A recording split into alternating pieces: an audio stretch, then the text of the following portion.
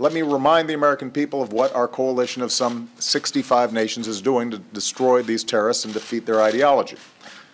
So far, our military and our partners have conducted more than 8,000 airstrikes on ISIL strongholds and equipment. Those airstrikes, along with the efforts of our partners on the ground, have taken out key leaders, have taken back territory from ISIL in both Iraq and Syria. We continue to work to choke off their financing and their supply lines and counter their recruitment and their messaging.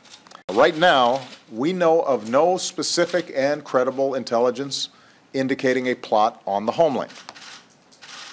And that is based on the latest information I just received in the Situation Room.